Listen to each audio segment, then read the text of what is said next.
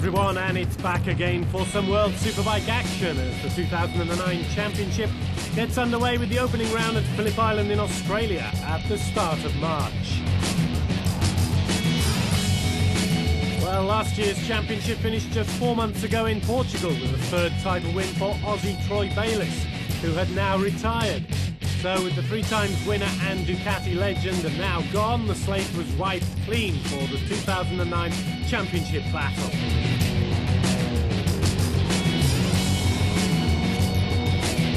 Despite the current economic downturn, World Superbike looks good for 2009. 32 permanent riders, 7 manufacturer teams from Aprilia, BMW, Ducati, Honda, Kawasaki, Suzuki and Yamaha. A handful of good privateer squads, a massive influx of top British riders, Byrne, Haslam and Sykes, a new Super Bowl format as well, and it would all get its baptism of fire at the spectacular Phillip Island circuit over the weekend. There's been a lot of musical chairs over the winter as well. Noriyuki Haga switching from Yamaha to Ducati. 3 times AMA Superbike champion Ben Spies taking his place. Max Biaggi back on an Italian factory machine once again, but this time an Aprilia. And double champion Troy Corser, together with Ruben Zaus, spearheading BMW's new S1000RR machine to its debut, as the German manufacturer lines up for his first ever World Superbike race. Honda and Suzuki were there with virtually unchanged teams, while Kawasaki had now switched their allegiance to Paul Bird's outfit in the UK for its 2009 campaign. Michel Fabrizio dominated the testing in South Africa in December, and Shane Byrne at Portimao in January, both on Ducati machines. So the question was, would we see Ducati's supremacy continuing into the 22nd running of the Superbike World Championship? So it's down to the island to find out.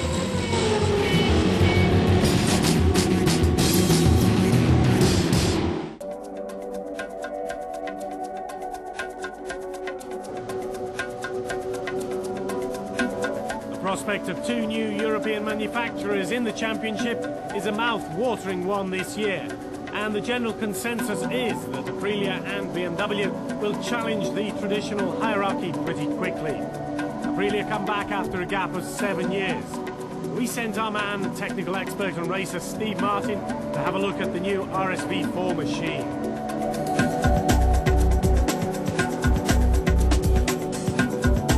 It was 38 degrees here at Phillip Island on Friday. It's a little bit cooler this morning, but the hot news is we're here with Gigi from Aprilia Racing, the technical director. Can you tell us a little bit about the new RSV 1000? You know, we started the project at the end of 2005 because this is not only a racing bike, but also this bike comes from a production bike. And so we start this project at the end of 2005, and we use all last year to develop it on the track. Anyway, one of the most important things of the bike is that we make along also the electronic device on the bike, so like the logic unit and everything. We can see here one of our products. So the electronic is one of the most important parts of this kind of bike. Aprilia has a lot of experience in racing, and I'm sure that you didn't come here just to make up the numbers. Have you taken a lot of MotoGP experience and put it into this bike? For sure, we have. Our experience is in MotoGP, so we work on this bike like a MotoGP. But anyway, this is it's not a prototype. It's a bike that comes from a street bike. Well, thank you very much for telling us a little bit about it, and we wish you all the best. Thank you very much.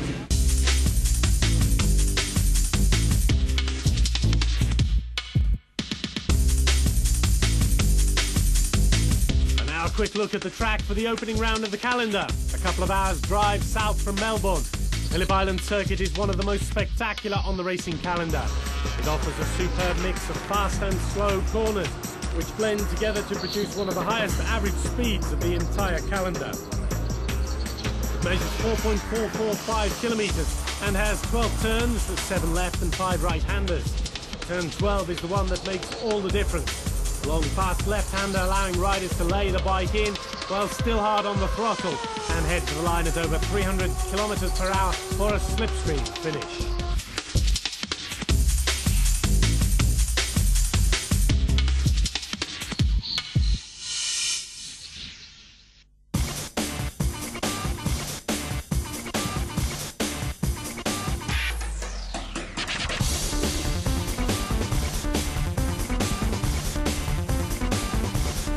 Well, after 10 years of a one-lap dash, there was an exciting new Superpole format in force this year. The top 20 qualified riders would go head-to-head in a knockout formula, the bottom 4 being eliminated after the first session of 12 minutes. 8 of the remaining 16 after another 12-minute session, and then the final 8 battling it out for the front 2 rows in the last 12 minutes. Front row certainly had an unusual look about it as Jakob Smertz posted 4th quickest time to line up on the outside on the private Guandalini Ducati. 3rd place went to young British sensation Jonathan Rea on the hands-free 10K Honda. Second grid slot saw a brilliant result for Max Biaggi, who powered his Aprilia RSV4 machine up to the front. While the new format Superpole award went to Texan Ben Spies, showed he's going to be a major force this year on the new Big Bang engined Yamaha R1 bike, while Noriyuki Haga was only down in 13th place on his new Ducati. So with the excitement reaching fever pitch, we join our commentary team, Jonathan Green and Steve Martin, for the start of race 1.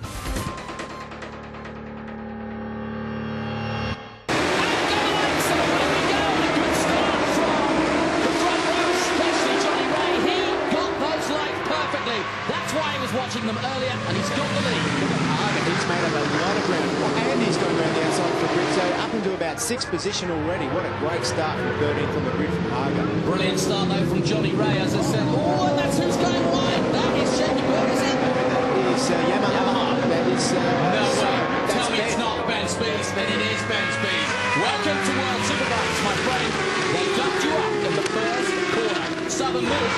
Well, it's all gone haywire for him, and he's got some catching up to do. Already Johnny Rea, as he heads into Honda, is going sideways and more crashes, and down goes Chianari. He came together. This was what I was expecting we'd see. There's a lot of testosterone out there, and these guys are really battling to get up in the front. They just don't want to take any. He's finished. He's holding his wrist. Oh, bad news as they head out of Siberia for the first time then. What a start, what a dramatic start. The pole man is gone, and Johnny Rea leads from fellow Englishman, or fellow Brit, Leon Hassan. Up there also, the Cody's just moved into 2nd place. Neukirchner's bike moving around a lot more still. You can see it there. There goes Haga. Very soon. Now, that was pure tactics there, because we've said the Suzuki is quick, but Haga was on it then. He needed to, though. He needed to, because like the drop down last lap round 33 Max Neukirchner's tyre is basically dead. So what he's got to do now is pull away. Haga's going to really put the hammer down. Will Max be able to strike back? He needs to strike back straight away. Corsa still online for BMW. Big finish in 8th position. Rea is 7th. Laconi has them. Fabrizio in 4th at the moment. Then it's Kagiyama in 3rd. And you're watching the battle between Haga and Neukirchner. Haga has just taken the lead with 5 to go. Heads down towards the main straight again with 1 to go. Here comes the Suzuki though. Oh, Max Neukirchner comes over the bubble. And heads down towards the first turn. Can the run make it? And he does. He hits the front, and Haga now has to do it again. Now, question to you, Steve Martin. Where does Haga go? He's got to go wherever he can. He has to get in front. He has to have a gap. I'm surprised that Max went so early. But what Haga needs to do, because it's difficult on that competitive pass. He hasn't passed Max Neukirchner anywhere except going into turn 1. So he's going to have to find a new opportunity. And he's coming up the one right now. It's 100 points. He's looking up the outside, and it's not going to go there. But he might be getting a good line. If he comes high out of here and then nip up the inside of the side wheel, which you can see in the background, he hasn't got the drive to do it there. Max is riding absolutely on the limit. Yeah, he's waiting for a mistake and he isn't going to get one. He's not going to have the power. Max should cut the power off a bit and then get on hard up the hill. He's not going to do it here. This is hardest famous overtaking manoeuvre, and he tries it. We expected it. He can't quite pull it off. Out of here and into the next corner, you can see on top there. He's basically not his last chance. And he's there. He's going to break and get into the right. The tight. still the last one. Max can still win this. He can still win it. He's right there. All he needs to do now is get the slipstream. He's okay. He's okay. That's close enough. If he can get right on the back wheel now, he'll pass him before the line if he gets a good drive. What a race! The first race of 2009. It was magnified. Coming across the line. Can Neunkirchen get there? He can't quite do it. And Harder takes victory number 1 in one of the most spectacular finishes. First of all, I want to say qualify was not so good. Still, I don't like this system, but I have to running this system. And start was fantastic, you know. And I was 5-6 position first lap. And middle of race, I start fighting with Max, and we are good, you know, big fighting. And I try attack last 5 laps because, you know, condition was quite, you know, nervous. And if it start raining, quite difficult to win. So I start attack from first lap. And last lap, I know Max passed me because he has a fast bike, and you know. And I try until last lap to last corner, because I have some point passing him, but to uphill he had the mistake, and I was passing him. So I'm glad, fantastic day, and of course race 2 I tried to my best, and thank you for Ducati, and thank you for all the fun, and I'm very happy for just move to Ducati in the first race, first win. So.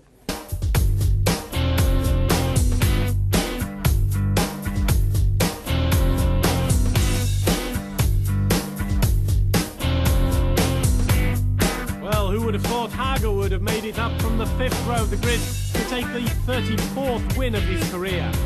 Never write off the Japanese rider, even more so this year now he's on a Ducati.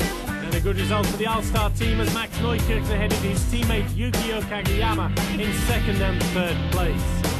The front row runners had a disappointing showing, with Species' race really only lasting just a couple of corners, while Biaggi finished down in 11th. And fastest lap for Troy Corser on the BMW, another surprise there.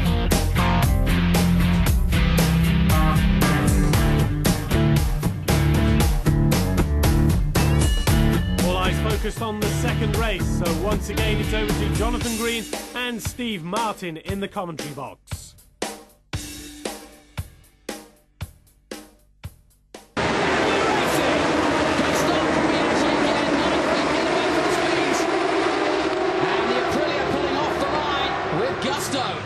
To the lead, the whole shot going to the Roman Emperor. One of the sticky blocks right around the outside, but gets a bit of a bubble. Ben Spees is just going to make sure he gets through clean. Oh, yeah, and he just cut the nose off Biaggi there. Spees not intimidated at all, especially on Biaggi, who took him out. And it's Spees who hits the front. And that's Michel Fabrizio in 3rd position. Good start by the Italian there. So Spees on his way on the Yamaha, looking to make amends. No points so far, but he knows that points is what he needs in race 2 if he's going to start his campaign as he means to.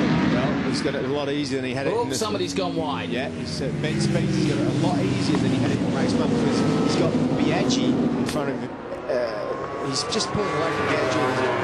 Biaggi's going to hold everyone up for a little bit, so that's going to give him a bit of clear space. Meccano in the midfield as they come towards the Hayshed and Lukey Heights for the first time, already pulling away at the front. Checker's got away well, he's up to 5th.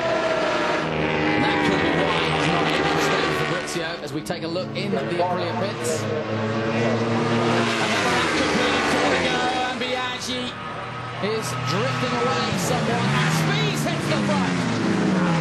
Nice move from Ben Spees on the Honda. He's already caught up with Fabrizio as they head towards Siberia on the penultimate lap. Meanwhile, Ben Spees has broken the back of the race between him and Hager. Spees leads it and is headed for a famous victory. Perhaps it's broken back. It's still only half a second. Room from this, and Spees is riding absolutely on the limit. If he makes a small mistake, we saw Neunkirchen make a mistake in race 1. Anything could happen. Watch Haslam here. He goes round the outside towards the Hayshed, not towards Lukey Heights. This is where he was strong last time out. Can't see it this time. He wasn't strong enough. Is he going to do it this time? He is. Spees has broken the back of the race between him and Hager. Spees leads it and is headed for a famous victory. Well,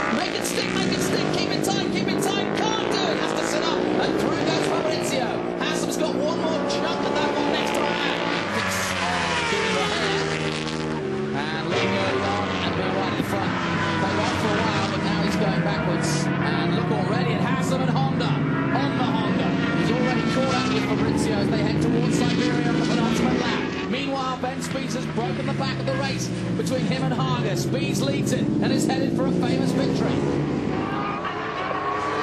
Perhaps it's broken back. It's still only half a second away from regroup from this, and Speeds is riding absolutely on the limit. If he makes a small mistake, we saw Neukirchner make a mistake in race 1, anything could happen. Watch Haslam here. He goes round the outside towards the hay ship, up towards Leaky Heights. This is where he was strong last time out. Can't see it this time. He wasn't strong enough. Is he going to do it this time? Make it stick, make it stick. Keep it tight, keep it tight. Can't do it. Has to sit up. And through goes Fabrizio. Haslam's got one more chunk of that one next time out. That is putting the pressure on, that's for sure.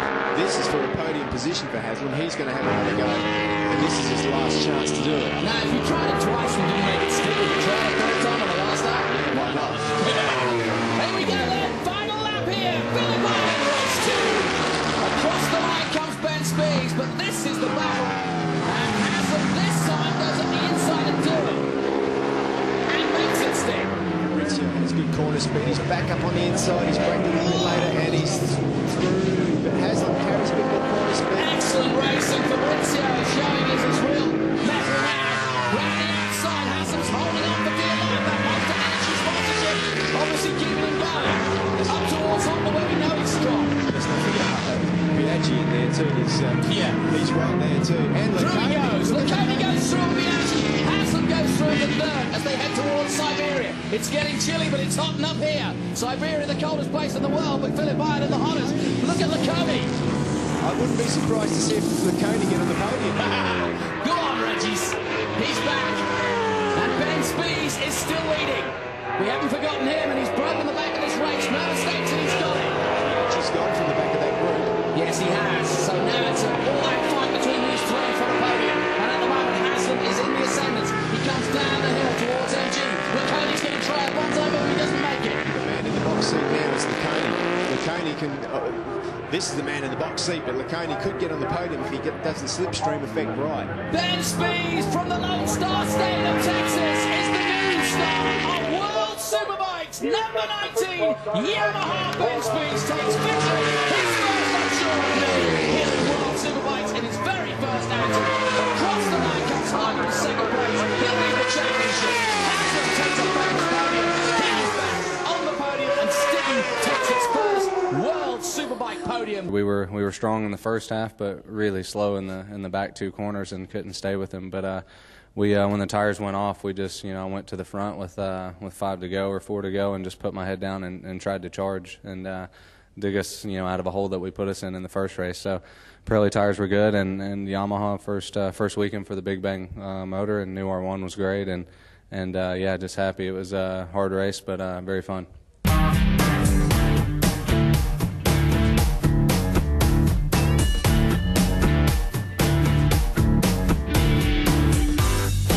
So, what an amazing result. Ben Spees had not even seen the Phillip Island circuit before last week, but he took a win in his first appearance there on a brand new bike as well, and on Pirelli tyres he had never used before. Noriyuki Haga took a second place to go with his race 1 win, while Leon Haslam scored a great podium for the Swedish Stiggy Racing Honda team in its first ever Superbike race. Regis Laconi also managed to get past Michel Fabrizio in the final stages to finish 4th.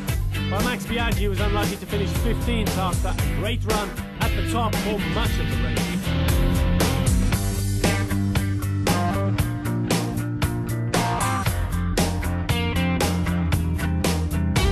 So the first championship standings of the new season shows Haga up front with 45 points. Max Neukirchner is second on 30 points, Haslam third on 26, Ben Spees in 4th place on 25.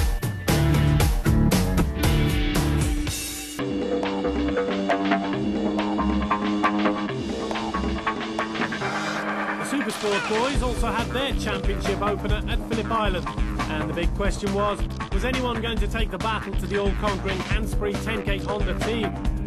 It was going to be tough, as they had 2008 champion Andrew Pitt and 2007 champion Kenan Sofoglu in their lineup, while the opposition was made up of Anthony West on a Stiggy Racing Honda, Cal Crutchlow and Fabien Foray on the Yamahas, Joan Lescourts on the Kawasaki, a new Triumph Attack with Gary McCoy, and Barry Veneman on a Suzuki. Let's head to the commentary box to join our regular team of Jonathan Green and Steve Martin for the highlights. Let's go racing! Great start from Safoglu. But the Scorch gets away well too. Heading down towards the Doohan corner for the first time. Good start from the Scorch. Big Safoglu to that corner. It just shows you the power of that Kawasaki. Absolutely unbelievable top end speed. And a lot of guys have been talking about it. Big improvement in that bike. Massive improvement in the hands of one of the Scorch of Spain. Very impressive. 60 kilometres an hour this corner. It's, that is not to be down. Yeah, the off-road. A little shame, let's hope you haven't hurt that wrist, but that was a bit off. Pete had a look over his shoulder a minute ago and he sized it all up. You could see it was just the three of them. He was the third out of those two, and now he's moved up to second. Here's an opportunity up the inside, maybe not this time, but the last time. Yeah, he has to be a little bit careful here because Cal Crutchlow is not that far off the No, back. they're coming on. They Crutchlow and Lavity. They've had a new resurgence, so to speak. 1.4 seconds, but it's closer than that. In fact, it's a lot closer than that now. Here we go. And the last corner. Anthony West of Australia leads the way. Pitt needs to take a lot of the power of the team car behind him, and that is exactly where Pitt needs to be now because Safoglu's coming too. yeah, he gets up the inside. So then, on the final lap, the two 10-carter Hondas on their way, but West will throw the dice one more time. He's going to try and split them in the summer low. What this comes down to now is it's just basically every man for themselves. So it pretty much is. Here we go. Out of the loop, down towards Honda. Neck and neck, Safoglu lose. We've seen just how good West is here before into the break into the corner. Pitt goes up the inside, doesn't make it. West looks for an outside line, cuts to the inside. Where's West go? Where's he going to try? He's going to try and get up the inside here in the Siberia. He can't do it. He's going to try and get a good drive out of here. Andrew had good mid-corner speed there. Keenan Sofoglu's just going to keep it pinned. Not going to happen here. Through the right. Pitt's going to try and slip up the inside of him here. Not going to happen. Keenan Sofoglu, the young Turk, came back to Supersport at the end of last season and now is going to make a campaign of it, but it's going to be tough all the way because he's got Andrew Pitt right there with him. Guys in the best position right now are Pitt and West because they can get a really good drive into the last corner and hopefully just nip by at the last second. Pitt's going to do it. He's winding himself up. He's looking around the outside and West is going with him. The two Aussies are all over the turn. Here we go for the ride. Supersport's first race. Safoglu leads it. Here comes West. Here comes Pitt. It's going to be close, but Safoglu does it for Turkey. So, what a battle and what a final lap. Kenan Safoglu comes back full-time to World Supersport and immediately takes the race win. It's going to be a great battle between the Turkish rider and Andrew Pitt this year. And West was also up there for the Sticky Honda team, while from what we've seen at Phillip Island, the others have still got some homework to do. So a new post-Bayliss era begins in World Superbike as new riders and teams step in to fill the void. Ben Spieth was the talk of the town as the American took the first win for a Stars and Stripes rider since Colin Edwards back in 2002. It promises to be an exciting season ahead. Join us all for more Superbike action in a couple of weeks' time. This has been Julian Thomas reporting from Phillip Island. Bye for now and see you soon. I'm really happy because we was very afraid about what's happened with the tire because maybe we could have a problem because long run every time we get a problem. Beginning of the race I just want to see what they are doing and I didn't want to push because I want to do it in the end. Finally it worked and I wait a little bit in the end. Still had a lot of spinning but I'm very happy we finished the race. Happy podium, happy winning.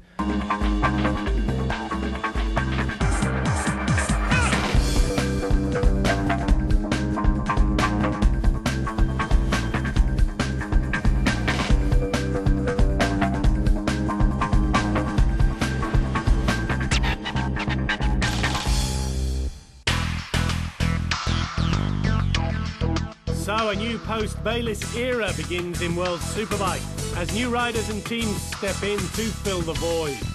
Ben Spieth was the talk of the town as the American took the first win for a Stars and Stripes rider since Colin Edwards back in 2002. It promises to be an exciting season ahead.